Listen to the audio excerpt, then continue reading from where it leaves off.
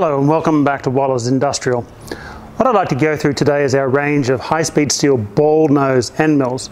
As you can see, the ball nose relates to the actual shape it does and the profile that it does in the material. Let's have a look at these. What you see before you is a good selection of the high-speed steel ball nose end mills that we keep in stock. We keep from 2 mil to over 24 mil in diameter. There are other sizes in between. We also keep similar sizes in Imperial. These have a universal shank that has a thread on the end to suit different machines. We can also supply these in carbide, in uncoated and coated, depending on the application that you require. That's just a small selection of the high-speed steel ball nose end mills we have in stock.